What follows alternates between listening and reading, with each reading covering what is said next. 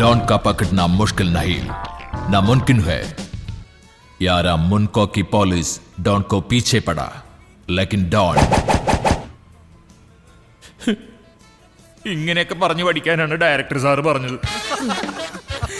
കുറെ നാളായിട്ട് പഠിച്ചോണ്ടിരിക്കുക. ഇപ്പൊ അവിടെ ചെന്നപ്പോ ദേ അവിടെ ഒരു കോന്തം കയറിയിരിക്കുന്നു. നിങ്ങൾ അച്ചായനോട് പറഞ്ഞ് എന്നെ ഒരു സൂപ്പർ താരാക്കി തരൂ പ്ലീസ് പ്ലീസ്. അപ്പോ ഈ പിന്നിരിക്കുന്ന പരിവാരങ്ങളോ? ഇവരോ? അത് അച്ഛന്റെ പണിക്കാരാ, വാർക്കപ്പണിക്കാര്, ബംഗാളികളാ. പ്ലീസ് ഇന്നത്തെ തച്ചു കൊടുക്കാന്ന് പറഞ്ഞ് വിളിച്ചോണ്ട് വന്നതാ. അച്ചായനോട് ഒന്നും പറയട്ടാ. അതിന് അച്ചായൻ ഇവിടെ ഇല്ലല്ലോ, മോൻ പോയി നാളെ അച്ഛനെ കൂട്ടിട്ട് വാ. ആൻമേരിയുമായുള്ള ബന്ധം അറിഞ്ഞ അച്ചായൻ എങ്ങനെയാണ് പ്രതികരിക്കാമെന്ന് എനിക്കറിയില്ലായിരുന്നു. അങ്ങനെ ഇരിക്കുമ്പോൾ ഒരു യാത്രക്കിടയിലാണ് അച്ചായൻ്റെ ആ ഫ്ലാഷ് ബാക്ക് എന്നോട് പറഞ്ഞത്.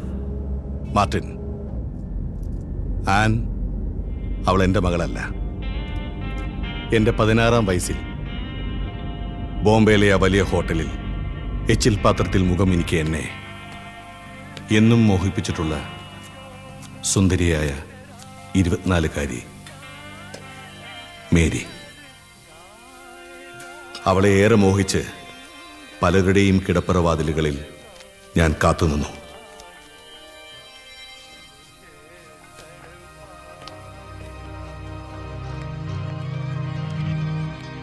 പിന്നീട് വിധിയോ കാലമോ എന്നെ അവളിൽ നിന്നകറ്റി. അവസാനം ഏതോ ഒരു യാത്രികനോടൊപ്പം എങ്ങോട്ടോ.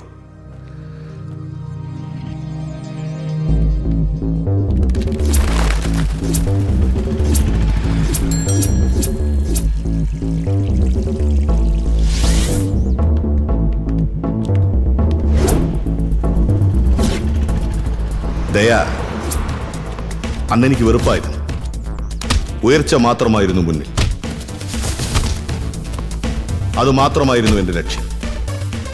അതിന് ഞാൻ പല വഴികളിലൂടെയും സഞ്ചരിച്ചു. ഒടുവിൽ ബന്ധങ്ങൾ പിച്ചി ചീന്തിക്കൊണ്ട് ഞാൻ എറിഞ്ഞു മരണച്ചീട്ടുകൾ, ബ്ലാക്ക് ടിക്കറ്റ്സ്.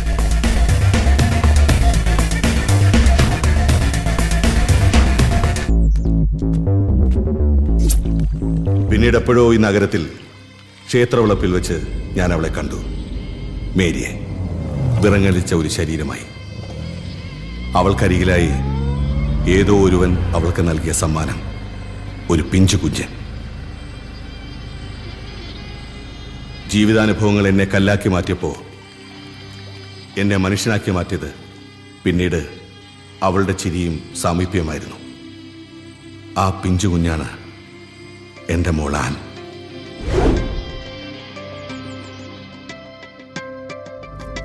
ആൻ എന്നോടെല്ലാം പറഞ്ഞിരുന്നു, എല്ലാം. ഞാൻ നൽകിയ സ്നേഹം മുഴുവൻ അവൾ ഇപ്പോൾ നിനക്കാണ് നൽകുന്നത്. നിനക്ക് മാത്രം. ഞാനൊന്ന് ചിരിച്ചിട്ടുണ്ടെങ്കിൽ, അല്ല കരഞ്ഞിട്ടുണ്ടെങ്കിൽ, അത് അവൾക്ക് വേണ്ടി മാത്രമായിരുന്നു. So Martin, she is sincere. അച്ചായൻ്റെ പണത്തെയല്ല, ആൻമേരിയെ തന്നെയാണ് ഞാൻ സ്നേഹിച്ചതെന്ന് അച്ചായന് മനസ്സിലായി. അല്ലെങ്കിലും അച്ചായൻ്റെ കൂട്ടുകാരൻ ബേബിയുടെ മകൻ അങ്ങനെ ഒരിക്കലും ചെയ്യില്ല എന്ന് അച്ചായൻ അറിയാമായിരിക്കണം. ഞാൻ വീട്ടിൽ വിളിച്ച് അമ്മയോട് കാര്യങ്ങളൊക്കെ പറഞ്ഞു. അമ്മയ്ക്കത് കേട്ടപ്പോൾ ഭയങ്കര സന്തോഷമായി. ഒപ്പം ഒരാഗ്രഹവും, അച്ചായൻ്റെ മാലാഖക്കുട്ടിയെ ഒന്ന് കാണണമെന്ന്. അങ്ങനെ അവളെയും കൂട്ടി വീട്ടിലേക്ക് പോവാൻ ഞാൻ തീരുമാനിച്ചു.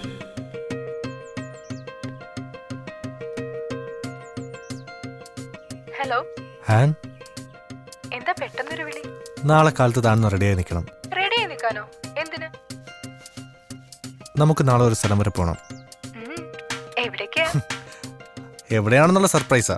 സർപ്രൈസോ? ആ, അതൊക്കെ അവിടെ ചെന്നിട്ട് പറയാം. ഓക്കേ.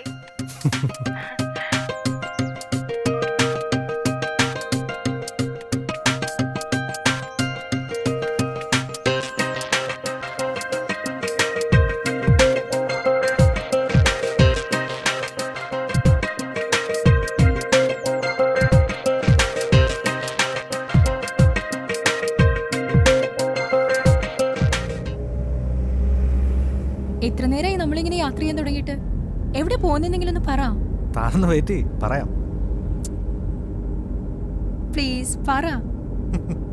താൻ അന്ന് എന്നോട് പറഞ്ഞില്ലേ നന്നായിട്ട് ചുരിദാർ തുന്നുന്ന ആരെങ്കിലും ഉണ്ടോന്ന്? ദേ ആ വീട് കണ്ടോ, അവിടെ ഒരു ആന്റി ഉണ്ട്. അതിനിവിടെ വരെ വരേണ്ട ആവശ്യം ഉണ്ടായിരുന്നോ? അവിടെ അടുത്തെങ്ങാനും കൊടുത്താ പോരെ? താൻ വാ, നമുക്കിന്ന് കാണാം. ഞാനും അമ്മയും ചേർന്ന് ചെറിയൊരു നാടകം കളി, അവളെ ഒന്ന് പറ്റിക്കാൻ. ഏതായാലും എന്നോടൊപ്പം ജീവിക്കണ്ടല്ലേ, കുറച്ച് കള്ളത്തരമൊക്കെ പഠിക്കട്ടെ. അപ്പനും അച്ചായനും തോളി കൈയിട്ടിരിക്കുന്ന ചിത്രം അതെന്നെ ചതിച്ചു. ആന്റി,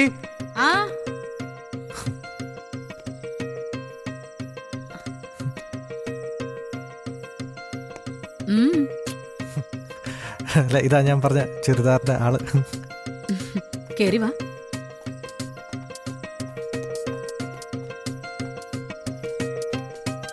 അവൾക്ക് കാര്യങ്ങളൊക്കെ മനസ്സിലായെങ്കിലും ഒന്നും അറിയാത്തതുപോലെ നിന്ന് ഞങ്ങളെയും അവള് പറ്റിച്ചു.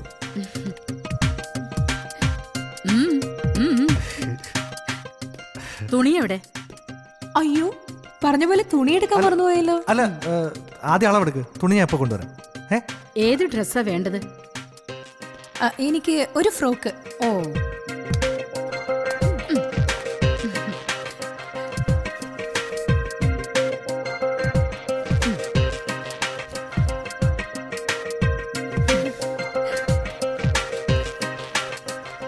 അയ്യോ അത്രയും വേണ്ട, കുറച്ചുകൂടെ കുറച്ചുകൂടെ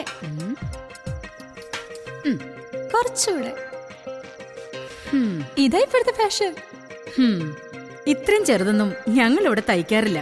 കടയിൽ ചോദിച്ചാ റെഡിമെയ്ഡ് ആയിട്ട് കിട്ടും. ഞങ്ങളിത് അകത്തിടാനാ ഉപയോഗിക്കുന്നത്. ഇവൻ പറഞ്ഞപ്പോഴേ ഞാൻ ഇത്രയും വിചാരിച്ചില്ല. നീ എന്താ എന്നെ പറ്റി പറഞ്ഞേ? ഞാനൊന്നും പറഞ്ഞില്ല.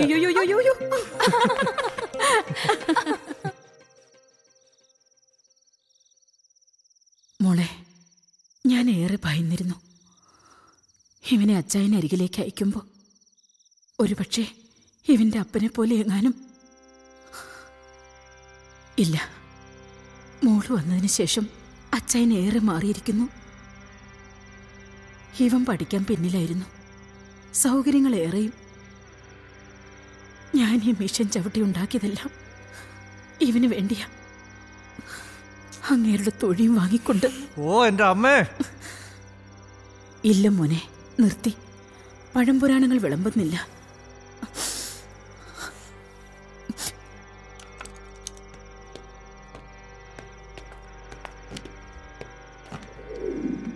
സമയം കിട്ടുമ്പോൾ തോബീദിന്റെ വചനം അധ്യായം 6, 9 മുതൽ 12 വരെയുള്ള വാക്യങ്ങൾ മനസ്സിരുത്തി വായിക്കണം. രണ്ടുപേരോടും കൂടിയാ പറഞ്ഞേ, മനസ്സിലായല്ലോ?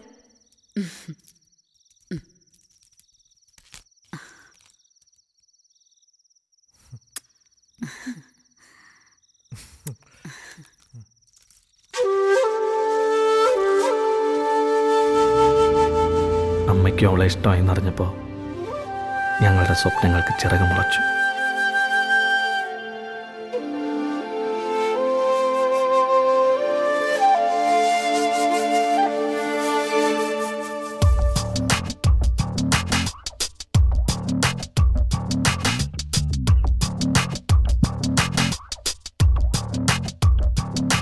നറുനിലാത്തുള്ളികൾ നവമൊരു താരഹാരമായി ശ്രുതിഭരരാഗധാരയായി വരുമോ നീ?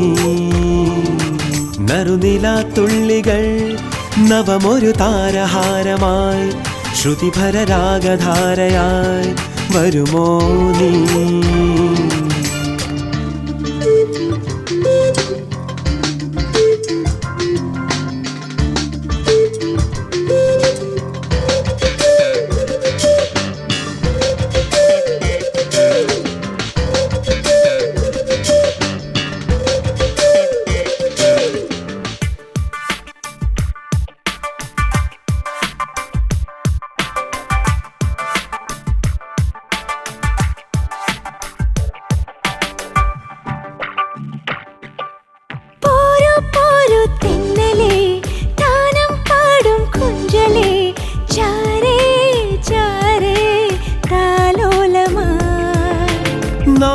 ചൂടും നായികേ മോഹം പാടും ഗായികേ പോരൂ പോരൂ എൻ കൂടെ നീ ആരാവാരം കാണും നേരം പായും കായൽ പോലെ നീയും ഞാനും ചേരും നേരം മോഹം പൂക്കും നീളേ അനങ്ക സുഗന്ധമണിഞ്ഞു വരുന്ന വസന്തമൊഴിയുടെ ലാസ്യം അനങ്ക സുഗന്ധമണിഞ്ഞു വരുന്ന വസന്തമൊഴിയുടെ ലാസ്യം നറുനിലാത്തുള്ളികൾ നവമൊരു താരഹാരമായി ശ്രുതിഭരരാഗധാരയായി വരുമോ നീ